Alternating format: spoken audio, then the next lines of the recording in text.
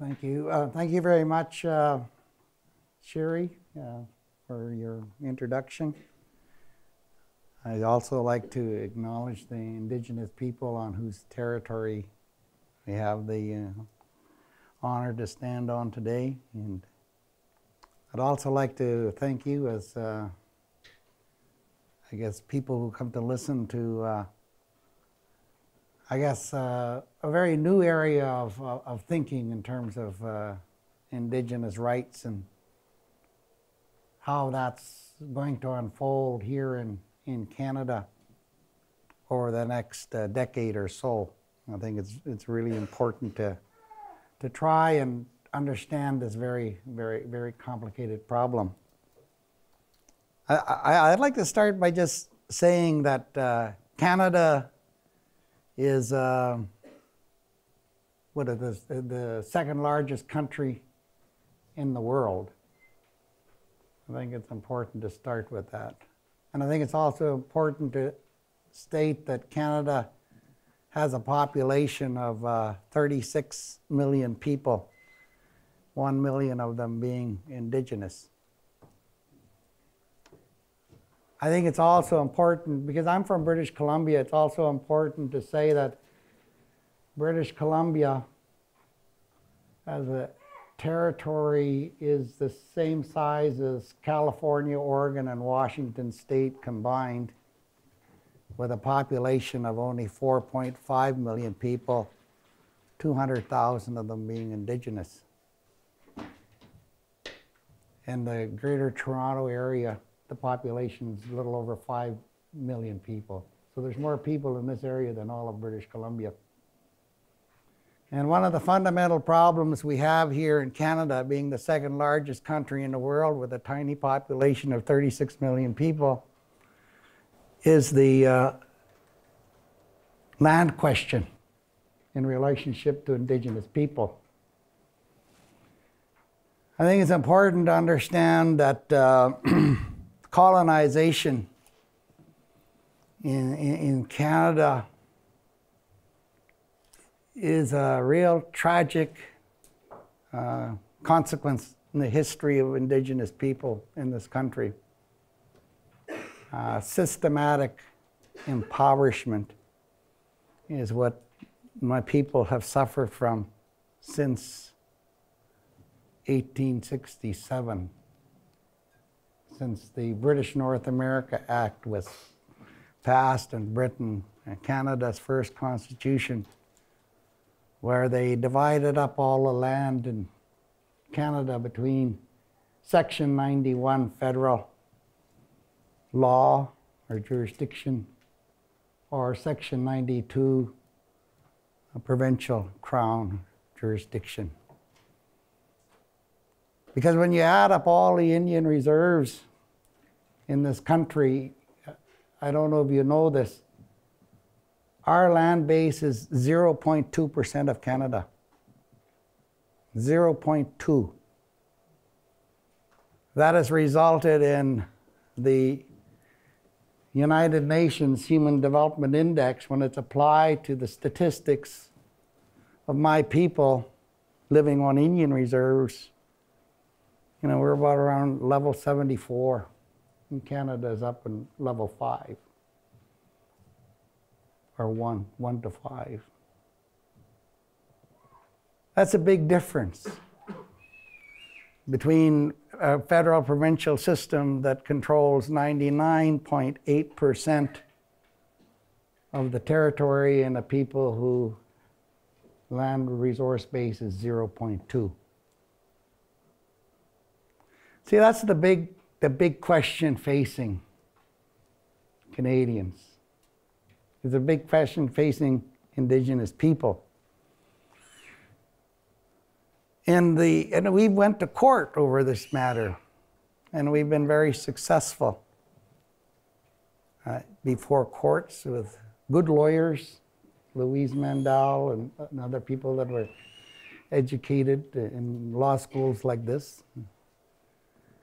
We're able to argue the points that this is Indigenous people depended on this land and resource base the hunting and fishing culture, and we still have proprietary rights, Aboriginal title in that land.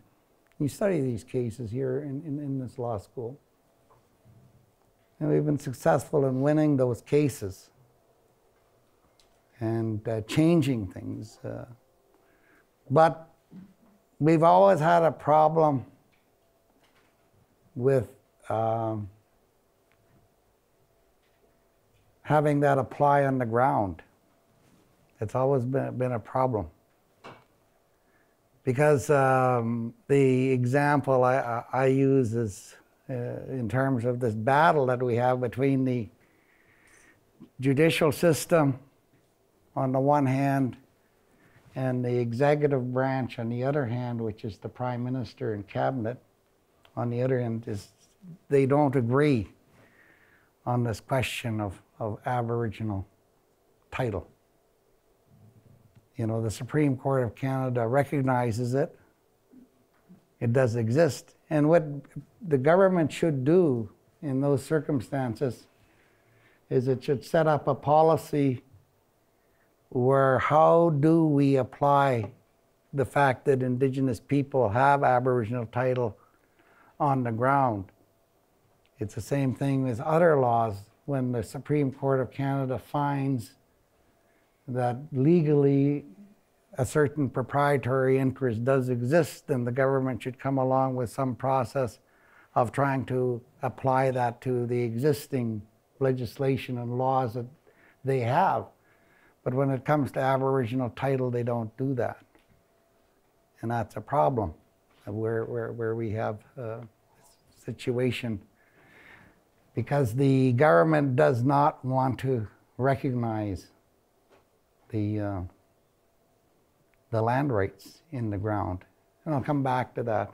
The other part of Canadian colonialism, in addition to dispossession, is the question of dependency. You know, it's when I say, can I say I'm a Canadian when we don't enjoy the same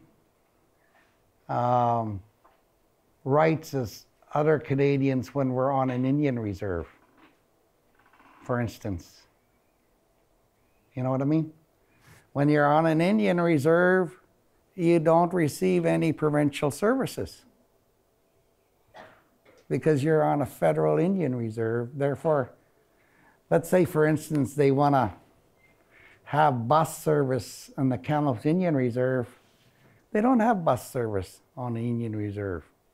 And they have to go into a whole big negotiation process with the province and with the municipality to get bus service on the Indian Reserve, so people living in this one suburb little community there called Thompson Rivers University can catch the bus and go to Thompson Rivers University across the river. It's a whole big negotiating process. They have to pay over $250,000 to get some service over there. I know in the BC treaty agreement at Tawasin, their big thing that they said was a grand spectacle was that they're going to get bus service so that they'd be hooked into the Vancouver transit system. See, they don't get the same services, so how can you even say you're Canadian when half of the services that are offered to provincial people aren't offered to your children in your own community? And how can you say you're from British Columbia when you don't receive over all the services from the province of British Columbia? Or here in Ontario, the same difference. Doesn't matter. So even though white people can say, well, you should be proud to be Canadian, you're not Canadian because there are certain things that you don't have that other people take for granted. Like bus services and stuff like that, that other things that people consider as whole. And when we want to negotiate it, it becomes a whole damn problem of negotiating powers between Section 91, 92, and how does it affect us as Indigenous people. See, I was a 0.2 chief for 8 years.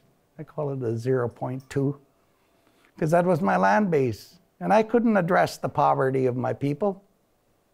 Because when I'd sit across the table from the Ministry of Forest people from the province under Section 92, they'd say, hey, sorry, Chief, all the timber's been allocated to Warehouse or Tolko and all those logging companies, and we'd have actually nothing left there.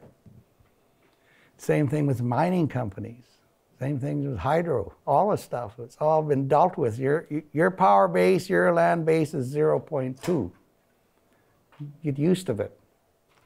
And that's how come the social welfare system is so high on Indian reserves. And dependency is, you know, when you steal somebody's land, you take 99.8% and you give them 0.2%, then you're responsible for taking care of the people living on that 0.2 forever. Basically, it's just like putting somebody in jail. When you put them in jail, you have to feed them. You have to take care of them. And that's what the Indian reservation system is really is like an incarceration camp where you have to take care of us. And a lot of people complain about us being the bottomless pit in the government where money goes and nothing beneficial happens. But nothing will ever happen if you continue to live on 0.2% of the land base. It's not going to change. You can do all kinds of trickery and all kinds of massaging of the 0.2 programs and services, but nothing will really change. See, that's the other aspect of colonization. Dispossession, you know, creates dependency. And then when the native people fight back, like they did at Elsipogtoo, or they did at Oka, or they did at Gosfordson Lake, or they will be doing at Kinder Morgan shortly, you're going to wind up with oppression. You're going to wind up with everything from the Army to the RCMP, the OPP, the Sûreté Québec, or whatever have you, oppressing the people. See, that's what really opens up the question of human rights. And Canadians need to understand that. That, you know, what is normal in relationship to Indigenous people and settler Canadians? The real normal factor is that the Indigenous people are poor, they're going to continue to be poor, and they will always be poor. And that's just normally how settlement in Canada has created. And that's what the Royal Commission on Aboriginal Peoples report, if you read it, that's what they do. They do a historical analysis of how the 91, 92 powers have totally dehumanized the relationship between settler Canada and Indigenous people. And that's what we're struggling with in the courts, is how do you deal with it? And that's what we're talking about here in terms of attributing some economic value to the macroeconomic rights of Indigenous people. You know, because when the Supreme Court of Canada recognized that Aboriginal title does exist, they generated a proprietary interest for Indigenous people, but how does that unfold on the ground?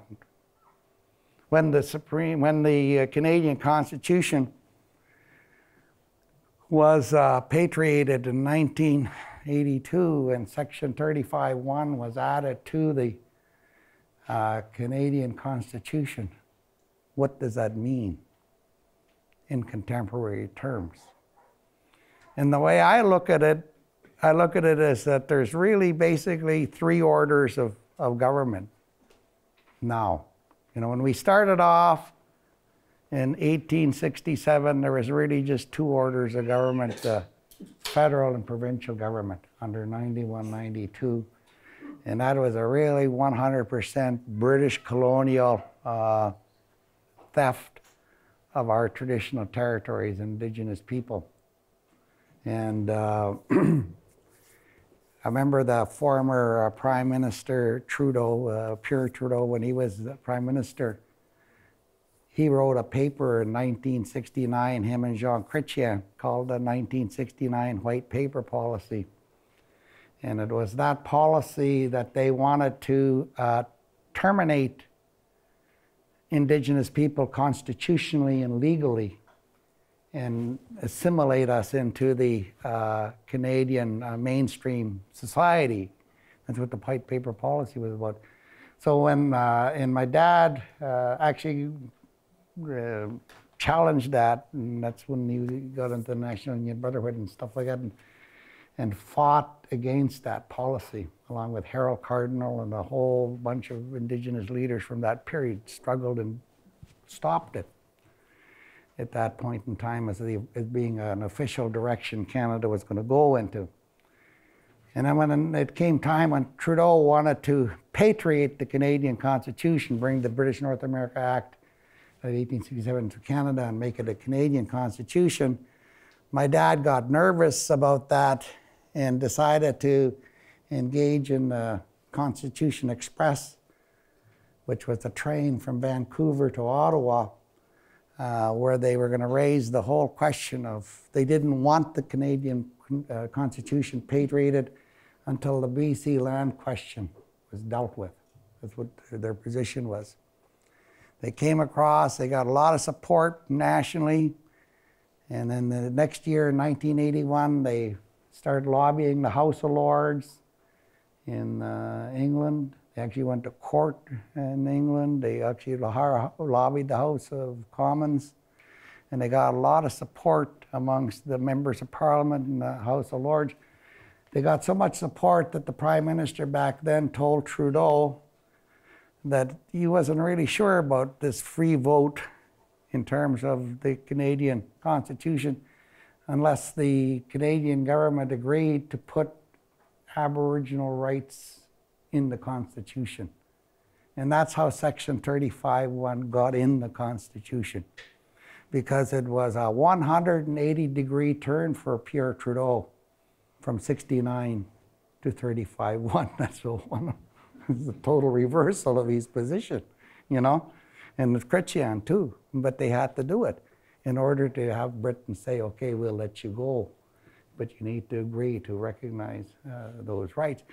And once they did that, the courts recognized generally that, and the government itself in their policy recognized that hunting and fishing are part of those Aboriginal rights. The other thing that's part of them is Aboriginal title, because that's what Delgamuukw said, that Aboriginal title is an Aboriginal right. And the other thing that's recognized is Aboriginal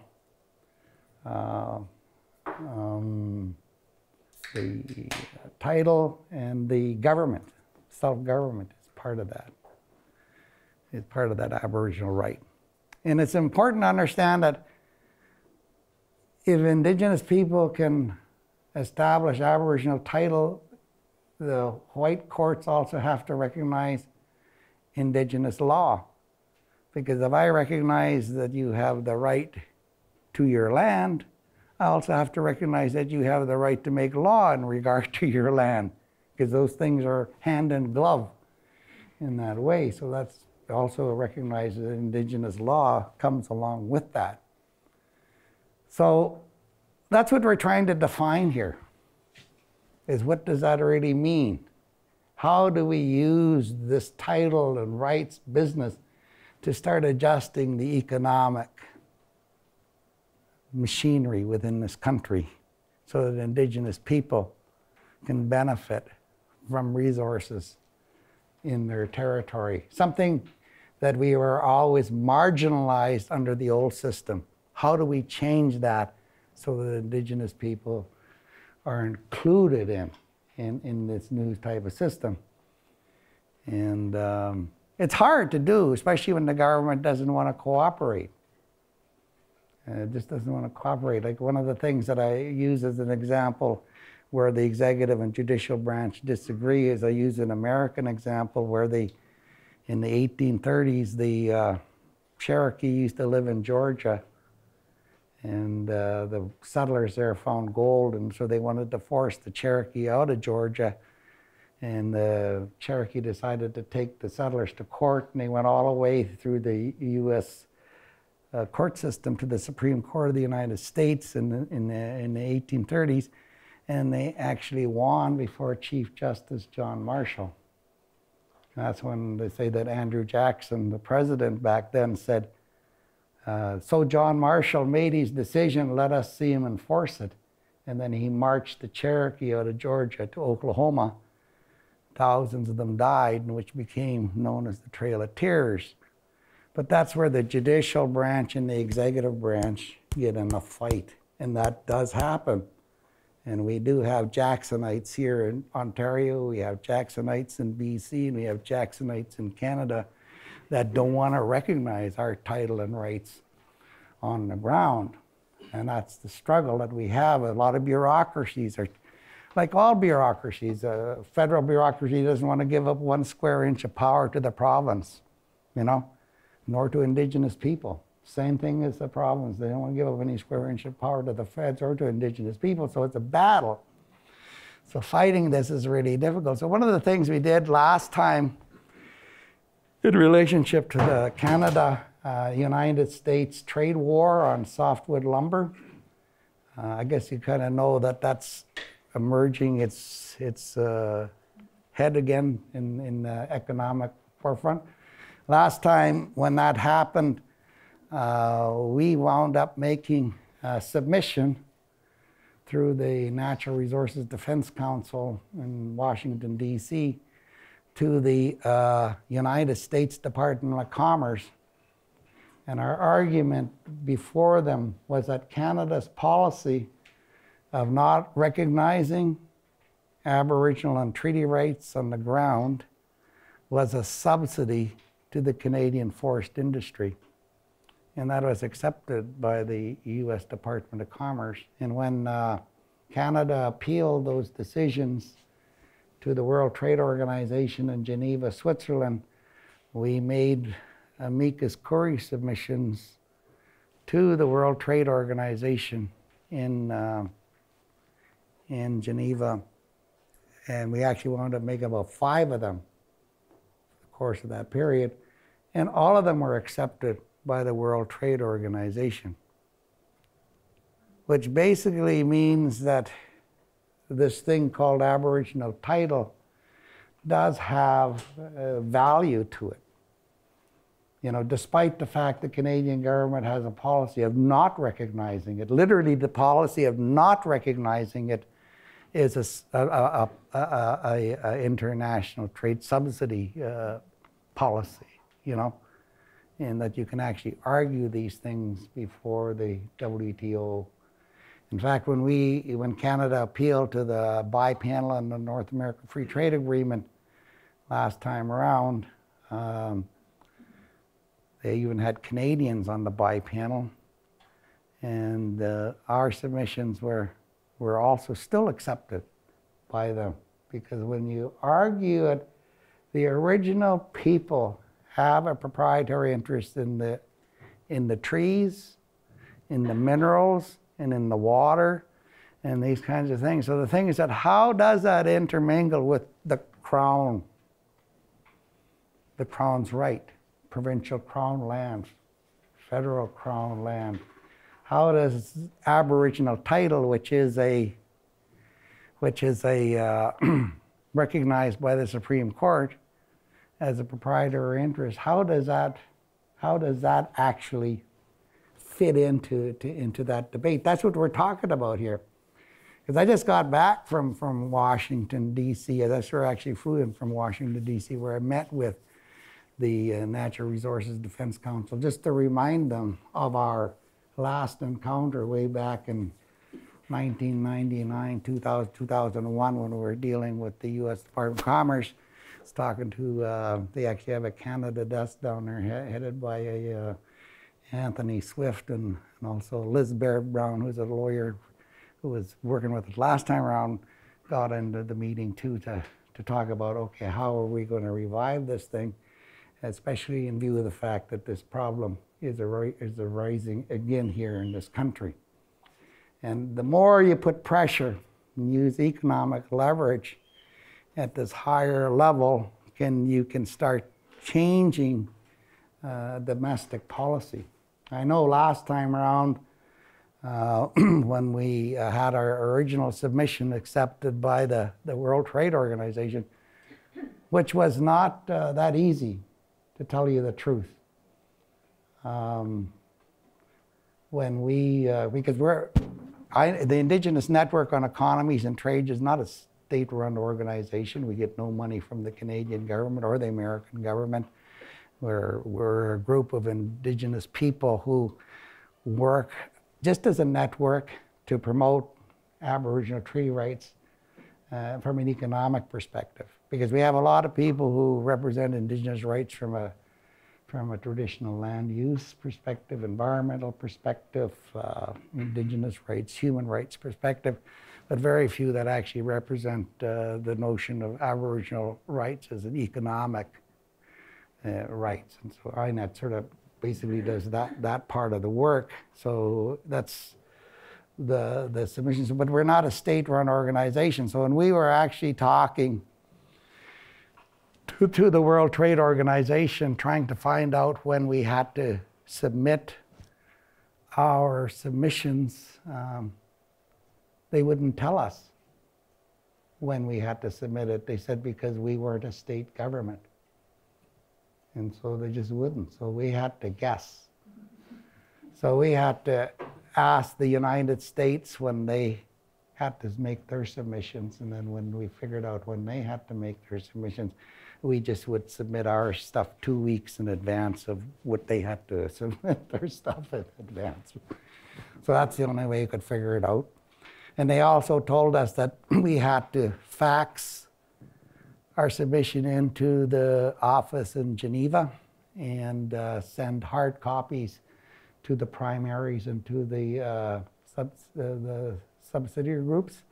And but they said they wouldn't give us the fax number, because we weren't a state government.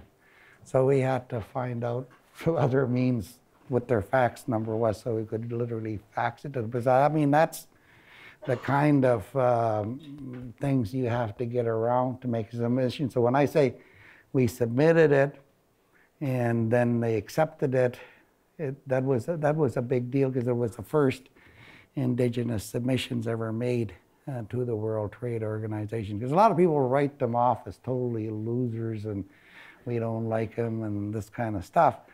But the thing is that there is some value to it, because it did give credibility to the fact that Aboriginal title has international proprietary consequences as a value. And so that's important for to get that kind of endorsement. I know that after the submissions was accepted, I was invited by a group from NAFTA to go to a meeting in Mexico City. And when I was at the meeting, they had people from NAFTA, from the WTO at the meeting. And they just said they wanted to ask me what we were doing in terms of some of the research and stuff like that. But they said when they originally got the submission, they knew we had cultural rights and some rights to some environmental concerns and stuff like that, but they never realized that we had property rights. And that was the first time that the World Trade Organization recognized that Indigenous people do have some underlying proprietary rights. That means that despite the fact that a timber is cut under provincial law by a non-native company and exported to New York by a white company and sold in New York by a white company, it doesn't mean that Indigenous people don't have a property right in every one of those 2x4s that are sold in that process, and we should be benefiting from that. I just say that because the Anishinaabe Nation actually was one of our treaty groups that was actually supporting those submissions when we made them back in the early 2000s. So it's important to understand that. And actually, when we brought this issue up at Niagara Falls during the last Assembly of First Nations meeting, we had them the Anishinaabe Nation supported our resolution that got passed by the AFN nationally in Canada. We also have support from the what they call the National Congress of American Indians out of Washington, D.C. So we had support of American Indian tribes. And I work with the tribes from Colville, Yakima in the United States. And I just want to mention this about the United States. They have a terrible history with Indigenous people too, but they also have a very different relationship to these Indian reserve systems. And like Yakima Indian Reserve is over about a million acres area. They are able to produce under the Yakima Forest Products Company about $33 million worth of timber products a year, and they've been doing that for years. They also access U.S. state timber and stuff like that through their company. But the thing is that they're relatively quite independent than a Canadian reservation. And despite the fact that they're, like my reserve in BC is 7,000 acres, there's a big difference between 7,000 acres and 1 million acres. It's a hell of a lot of difference. And the thing is that the million-acre reserve down in Yakima or Colville is like about 1 million acres too, is that those reserves are part of the Washington state economy. They're part of the United States economy. The fact that they're able to carry on a more independent livelihood because they have this larger land base is a positive plus for the American economy and not a drag down for the American economy. And that's the thing about the Native communities in this country. They should be large enough, depending on the terrain. Northern Ontario will be different than British Columbia, and British Columbia will be different than the prairies, prairies will be different than the Maritimes.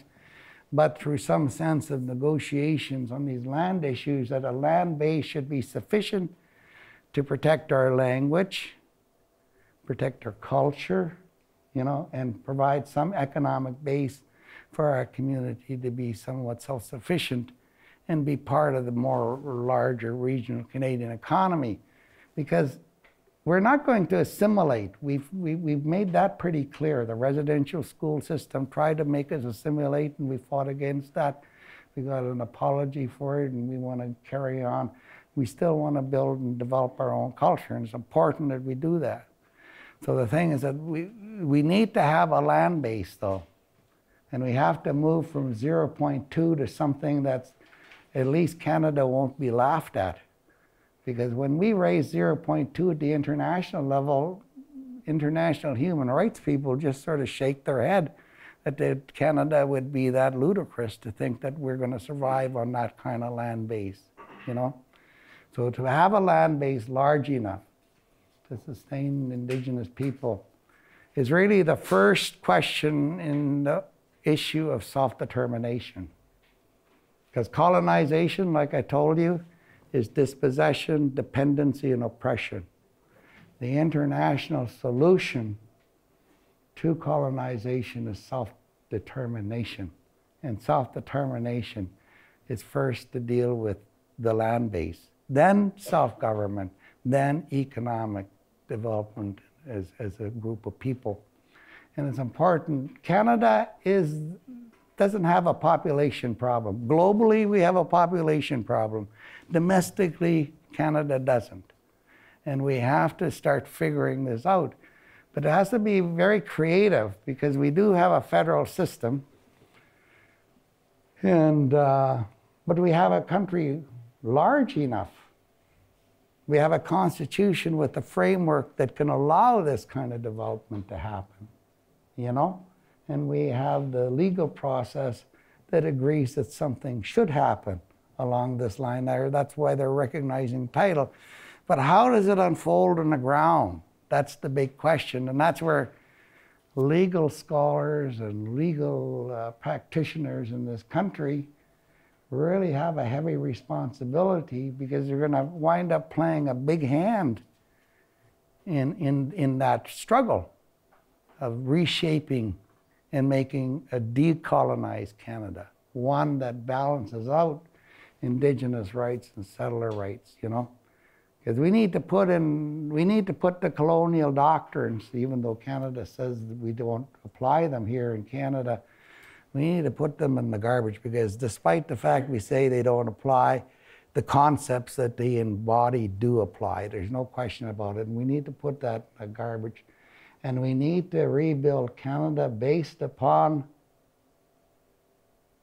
the human rights as defined under the International Covenant on Civil and Political Rights, under the International Covenant on Economic and Social Cultural Rights, especially in view of Article 1 on self-determination. Because self-determination does not just belong to the settlers. It also belongs to the Indigenous people. And how do we balance out this right to self-determination under Article 1 between the settler Indigenous people? That's what we're working on trying to figure out here. There's no blueprint for it. There's no place you can find a blueprint for it. We need to work it out. That's the problem. Indigenous people and non-Indigenous people have to figure that out. But we have the territory, we have the land base, we have the constitutional framework, we got all the material that we actually really need in order to provide that kind of new Canada, you know. And that's the real problem we have right now is a political problem of how do you move the political process to start developing the political will to start working in that direction, because the courts have swung as much as they can, I think, in that direction. But it's how do you apply these things on the ground? And I think Canadians can support things like Indigenous people in a lot of the struggles on the ground, because even though it's going to require a lot of confidence or a lot of trust on the part of non-Native people, but one of the things I think very clear is that some of these challenges that are going to surface are in relationship to mining. In whether or not mines in the province are going to be able to continue with a free hand and opening mines that are going to really challenge the water capacities of BC. I know, like that Imperial Metals, they just reopened that mine, and they polluted a lot of areas with minerals and other things. That's a problem. The other thing that's going to be a challenge is going to be the Kinder Morgan. The Secwepemc people are planning a major meeting this coming spring to talk about it. I know a lot of our people have been to Standing Rock. I've been to Standing Rock. I'm actually going back to Standing Rock in early December down there to show my support for those people. So the thing is that because we're concerned that Kinder Morgan goes down the Thompson River Valley, that they can poison all of the salmon in the Thompson-Fraser River system. And we don't want to see that. They got one pipeline there. Why do we want to double that problem? So there are those issues. The same issue with the Gateway pipeline was the same problem. There's a lot of issues that we as Indigenous people are challenging them because of our relationship to the land is much different. And economically, you should be aware of this. The non-natives look at the land as a resource base. You convert that resource base through some industrial activity, make 2x4s or may mine out minerals or whatever have you, but then they convert it ultimately into some kind of product that they sell, make money, make garbage, this kind of thing. Native people look at the land in a different way. We look at the land in a circular way, and I know this Some of you may know this, some of you may not, but one of the things is we look at animals, plant life, water, the land itself, the air, is all being equal.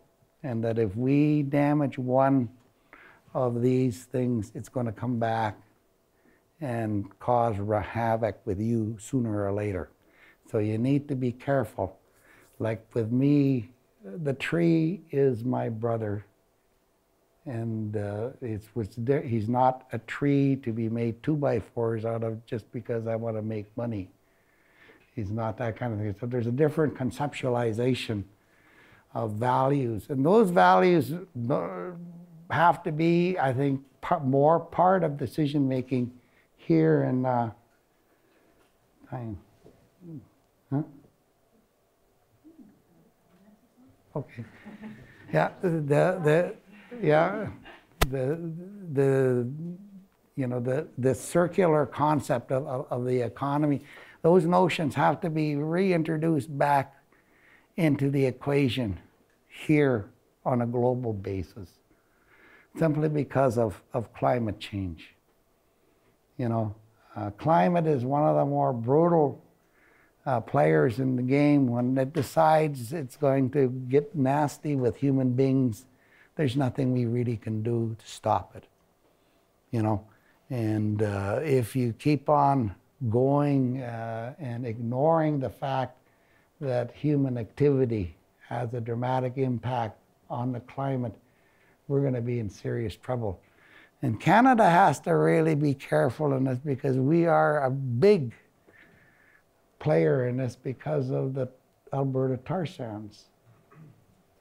I flew over the Alberta tar sands with James Cameron, and it was devastating looking out of the helicopters at the amount of destruction that's going on there. And Canada benefits from that money-wise, but we also cause problems for us environmentally down the road. There's no question about it. Kinder Morgan's part of that plan. That's how come I basically say there should be no pipelines, period, anymore. We got the pipelines, live with the pipelines you got, but don't build any more. That's as simple as that, because the addiction to oil and gas problems has to stop, and we have to start. Canadians have a big part to say on that, especially in view of the fact that we talked a bunch of very rich people to invest the kind of money that they did invest in the tar sands up to now. And we're trying to say, you're not going to benefit from that at all, except using the existing pipelines. That's the kind of things that we're saying. But those are serious questions that Indigenous people have a right to play in, and we do play those cards in the Kinder Morgan and the Gateway thing with the Una student camp and all those things that are out there that actually have influenced decisions, because we're the ones who, in the court of law, can actually talk about how we use cedar going back into the centuries and legally convince the Supreme Court of Canada to impose a consultation and accommodation in the Haida case. There's proof is in the pudding. Just read the evidence of these cases you study. Those are the things that we actually do raise. So these things are part of the equation that we talk about. So in trying to influence the economy in terms of externalities and stuff like that, to include the fact that environment is part of the equation, is something that we need to push as Indigenous people. So the thing is that you take it all the way from the local, the historical concept, all the way through to the tragedies that we've experienced as Indigenous people, to the point of trying to find a whole new solution through the legal and constitutional frameworks we've created, to also addressing some of the more broader questions of protecting the environment, of working with Canadians, of forming a stronger kind of economy. And I think, for one thing, if we develop a strong economy, I think Indigenous people should be primarily responsible for the environment under Section 35(1) of the Canadian Constitution, simply because we have a greater affinity to the food that we eat and to the laws that need to apply and how they apply. When they're talking about trees, you're talking about rivers, you're talking about fish, you're talking about forest products and our sustainability as a culture. So there's a lot of things tying us together as Indigenous people and Canada. And I think it's at that time in history where we can make change. Every day in British Columbia, band offices are flooded with all kinds of inquiries and references about developments in their local regions called referrals. And I know that probably happens clean across this country. So there's a lot of work that is right now being under that kind of scrutiny. It's really, where do we go from here, though? What do we actually do? Anyways, that's my big question. Thank you.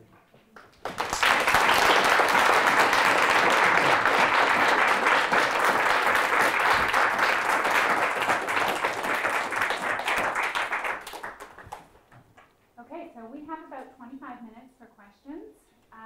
And I'm just going to suggest, because we are so many people, that you keep in mind how many we are when you're making your comments, and maybe just introduce yourselves briefly, and we may take 2 or 3 questions at a time, if that makes sense. Yeah, go ahead. Thanks. Thank you very much for the talk. My name is Arthur Manuel of Arthur History Department, and I have a question regarding the work proprietary rights are found.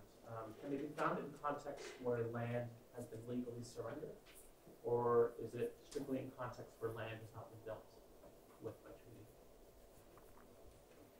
Are you talking about the subsidy stuff? Yeah, or like land or rights, Aboriginal rights and economic rights. Because I understand Oh, yeah. the context in BC, but in Ontario, where the Crown says land has been surrendered, can those rights be seen as economic rights here? I sort of argue, and we do this in our submission, is that there's an underlying title that remains Indigenous. Whether or not, what does that really mean is the big question. In areas where there are no treaties at all, you know, and where there is the surrender business, you know, obviously the government can argue that there's some differentiation, but I think Aboriginal rights is an inalienable right. And if you take a look at the submissions by the United Nations that talk about Aboriginal rights, they actually tell Canada they cannot ask Indigenous people to extinguish their Aboriginal rights. And they have asked Canada, what happens where the land rights have been extinguished? Are you going to ever open up the talk again? And they basically said, no, we won't. Which doesn't mean that we can't challenge them on that part.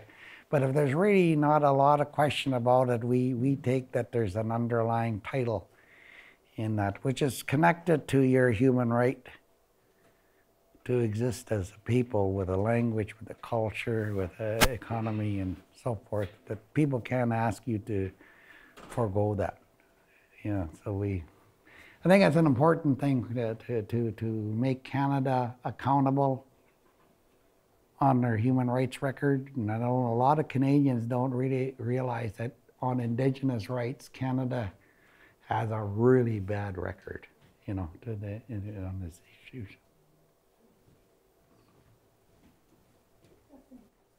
Justin from Environmental Studies. I was wondering if we were to try to identify where and how to expand the land base from point 2 to something more reasonable, how would we go about identifying where to start? Well, I think one of the areas you can look at is national parks.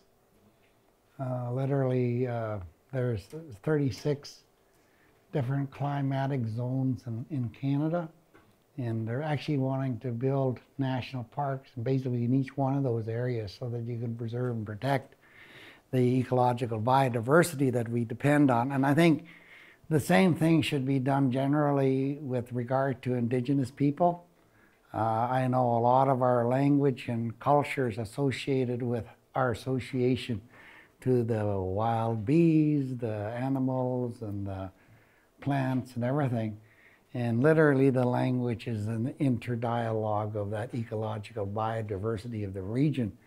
And I think that when I'm saying that, how would these things generally benefit everyone, is that literally we have to come up with some kind of solution. But it is being done already in Canada. Like they want to do 10%, I think, in national parks.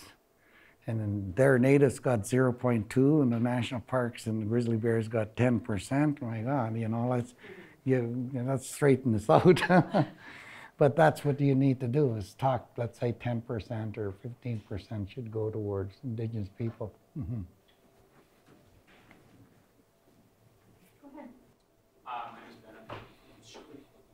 What are your thoughts on using, or on the renewable energy projects that are cropping up on some reserves across Canada as a use of the current land base that exists? Or do you think there are positive things happening there, or are they not necessarily a good avenue? So I'm talking like wind farms on some of the Northern Ontario reserves. Yeah, I think Indigenous people should use their existing land base. Like for one thing, I would say that all Indian reserves are Aboriginal title lands, especially in view of Section 35(1), simply because it's indisputable that these people had control over that land base and still do. It's really, do you want to go and operate under the Indian Act, which is the colonial concept of the Indian, colonial concept of the government as the master and the Indigenous person as a servant concept, or do you want to start building a whole new self-government based on Section 35 rights that you could be a reviving of some older rights? But definitely, when you're talking about renewable energy and stuff like that, you can start doing that under this if you start developing your own form of government, like where you start using your land in a way that will set an example to other people, like how the land should be compatible with land.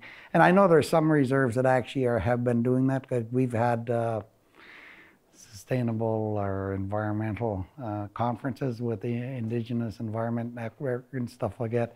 And there's some Indian bands that have actually showed up that actually are doing this stuff that you're talking about from BC. And I did hear about some places in Ontario, but I didn't meet them at that time. But no, I think it's something that we should be involved in. Mm-hmm.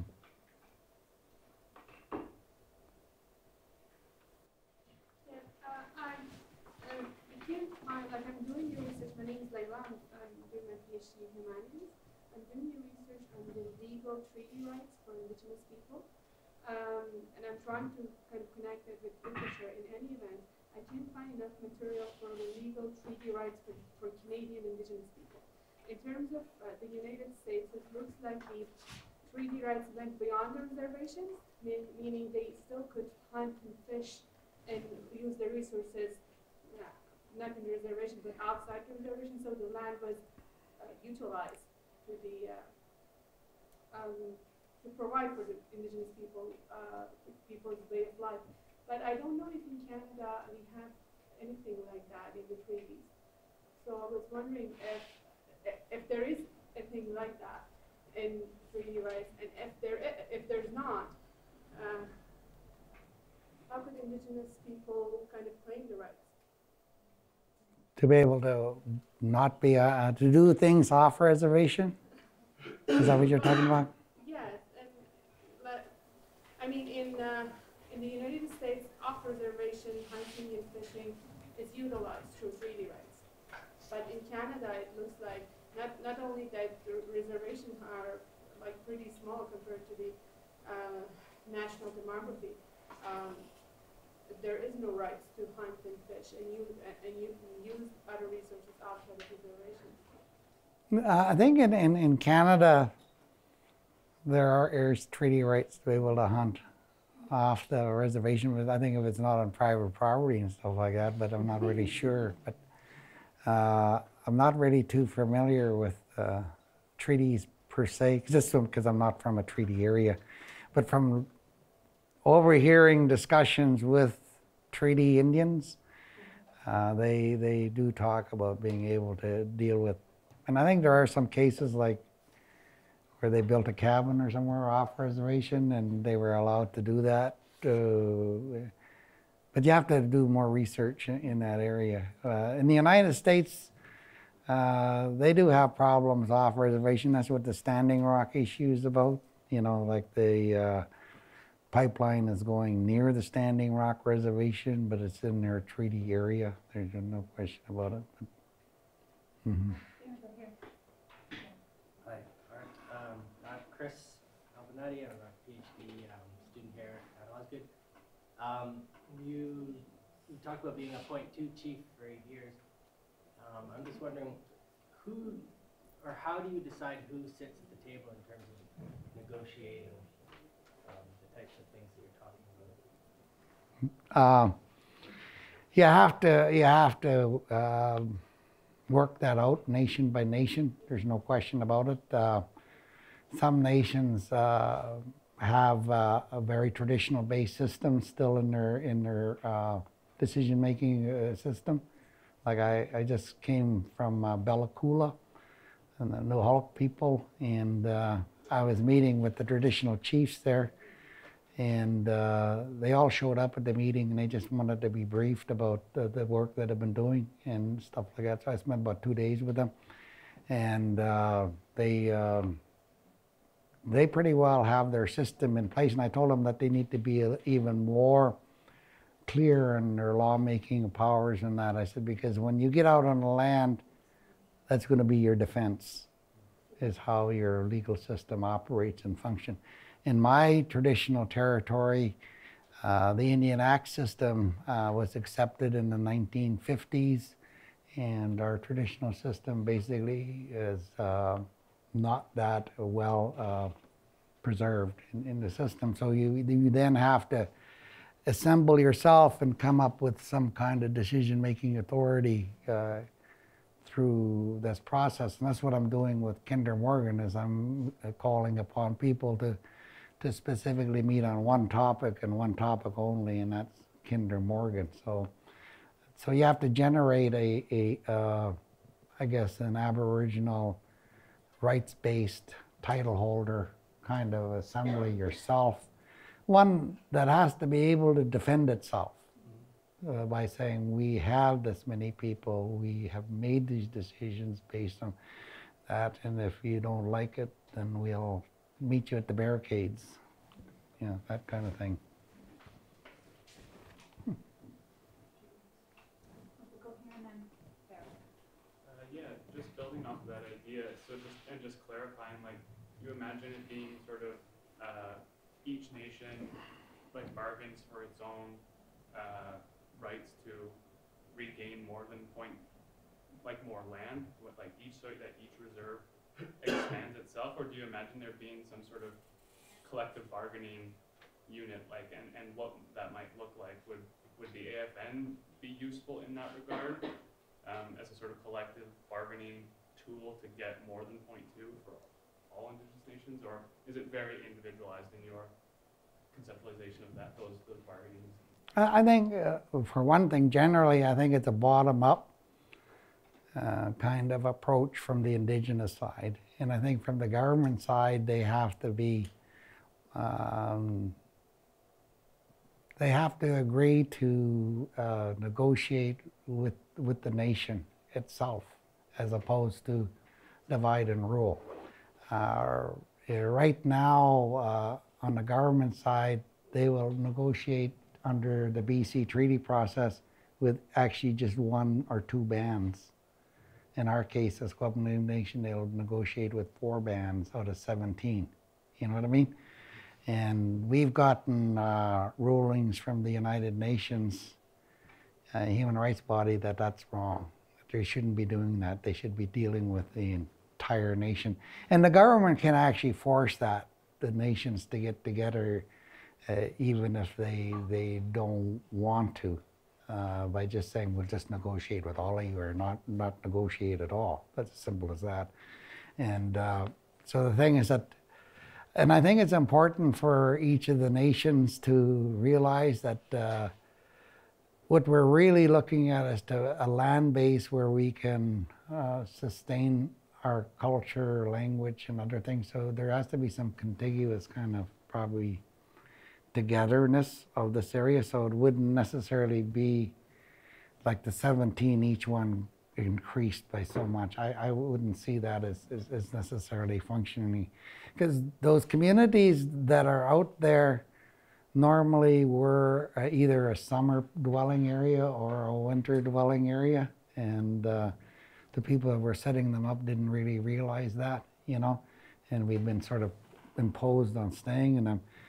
But if we want to build a more sustainable one, we should be talking about probably collectively looking after that, and a lot of our younger people can move into those areas. Like my area, for instance, there's really no room for expansion. Like half of our reserve is living in Vancouver, you know, and that's the same with most reserves. 50% of all the Indian people live in local urban areas. There's just no room on the existing reservation for them. So that's where these newer communities would actually be a place where those people would be able to congregate and build their own economy that way. Jamie, a couple of questions going back to what you're talking about in terms of what we do to unpack this, and one question is, they're sort of related. One question is, the colonial project is both economic and racist in its interest, right? So to what extent is it important to unpack that relationship for people to understand, you know, the use of criminal law, the repression, marginalization of Indigenous people on the one hand, and the not at all unrelated occupation and pillage of lands and resources that's enabled by marginalizing those people. Because I think it helps, and maybe part of my thinking here is, if this is a room full of law students, that's a good thing to look at, in terms of how those structures are imposed and what can be done to unpack them together and separately. And likewise, one of my favorite Art Manuel quotes is about how every time I try to talk to the government about the land and collective rights, I end up talking to the RCMP. And again, it comes back to criminalization, but also the kind of the objectification of those struggles, so that they're not about the issues. They're not about the land. They're about court injunctions and who has the right to apply to the court for something or another. So you're not just, you know, you never get to talk to the Crown about the Crown's interest. You only talk to the Crown about whether you're breaking a rule that they created. So, and again, I haven't figured out how to unpack that, but I think part of the answer is always in more education and understanding among the white population of what the reality is, and how much those economic interests are not ours. I mean, you know, Murray Edwards' interests in Imperial Metals have nothing to do with the community or the Steelworkers Union or anybody else. But they managed to play that together as if it's in the public interest for this mine to reopen and keep polluting, right? So the more that can be broken down, I think better off we might be. But I wanted to hear your thoughts on that. Yeah, I think when I get into this concept of throwing the whole colonial doctrines of discovery in the garbage, I'm talking about what you're talking about, because really the colonial doctrines of discovery as a concept is really part of the what do you call injunction and enforcement order process that either industry or government uses against indigenous people who are maybe blocking a road where they don't want logging to happen, or they're drawing attention to imperial metals, dumping all that mercury into the canal, Fraser River water system. And that's where they just say, we have the right as the crown to this land, and you're trying to either trespass, or you're creating mischief or doing something, and we're going to impose this injunction on you and get you out of there. And 9 times out of 10 we lose. Like when we're doing that at Sun Peaks, I remember I phoned Louise Mandel and asked her that we had this injunction to deal with, and she said, "Oh, I can't go because I'm busy, I'm doing something else." She said, "Well, why don't you just go yourselves? It's a 99% chance I'll lose. If you go and you lose, you're no further ahead. You still got your money." So anyways, we went and defended ourselves, and we did lose, but definitely it's one of those things where if the government was to change its position, it would change how governments institute injunction in that. I know in one case in Sun Peaks, when Irene Billy, who was an elder, she's passed away since then, was there, and Lynn Smith was the judge.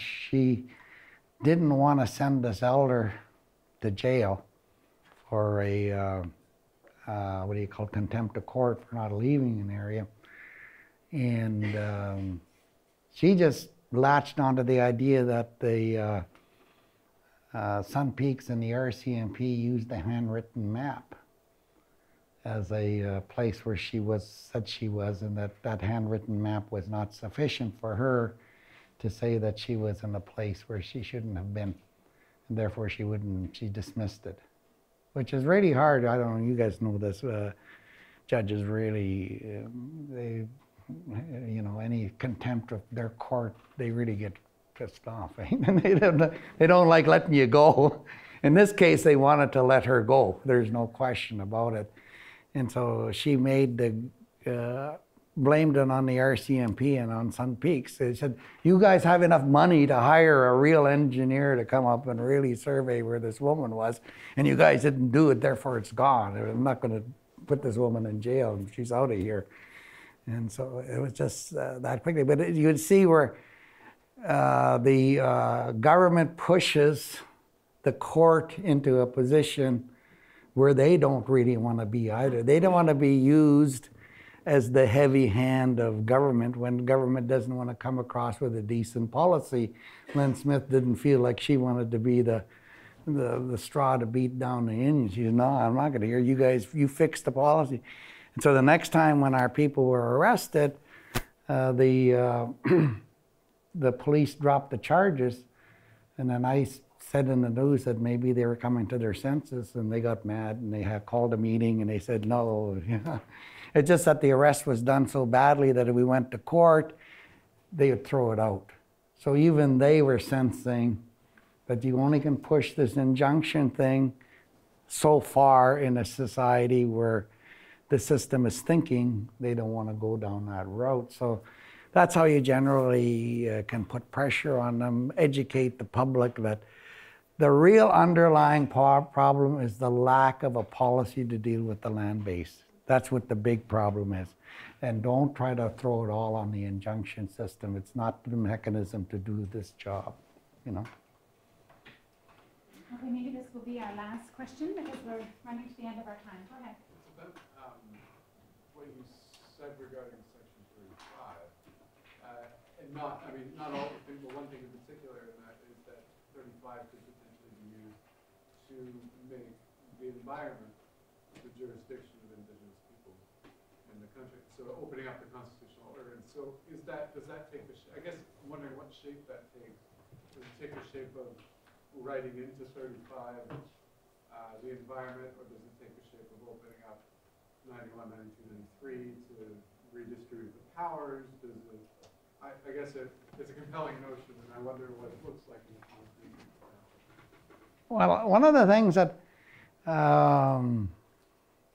I always get in the back of my mind is that when the Constitution was patriated, it was like 35 and 37 or something, and or the 35-1. I think the 37 was the conferences, and it called for constitutional conference. And Canada did have 4 constitutional and they were failures, eh?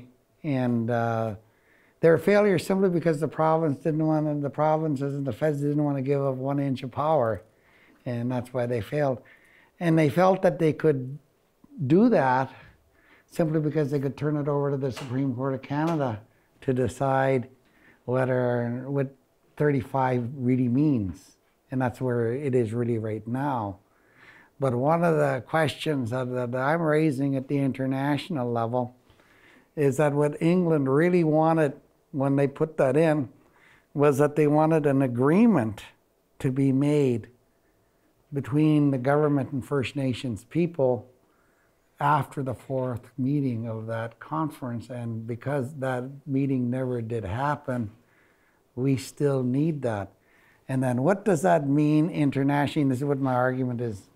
What it means is that when it failed, instead of being demoted or transferred over to the judicial branch of Canada, which can't address issues of self-determination because they're bound into the existing federal system, that instead of going that way, the decision went up to the United Nations Human Rights Committee that's responsible for the implementation of the Article 1 of the Covenant on, civil and political rights. So that's where I'm arguing, is that that's where we should force that issue, Article 1. And it's really, if you read the decisions from those Human Rights Committee, you'll find that they have asked Canada specifically, how are you applying Article 1 to Indigenous people inside Canada? And Canada always argues by, I think, Article 27 or something, oh, we're dealing with them as a national minority, which is not the same as Article 1. Article 1 embodies title and right to land. Article 1 just deals with religion, linguistic, cultural rights. That's all it deals. So that's a minority within the Canadian framework. So the thing is, they're actually 2 different things. So we got a lot of argument. And I think if the Native people were a little wiser back in when they were doing the conferences, they would have raised that. And I would have put pressure on the feds and the province to do something. And so I think that's the direction I'm going on that issue. Anyways. Okay, well, I just want to say thanks again very much on behalf of the law school and all of our team on the grant, and thanks everybody for coming and engaging so much in the questions. Certainly lots of ideas for us to move forward with.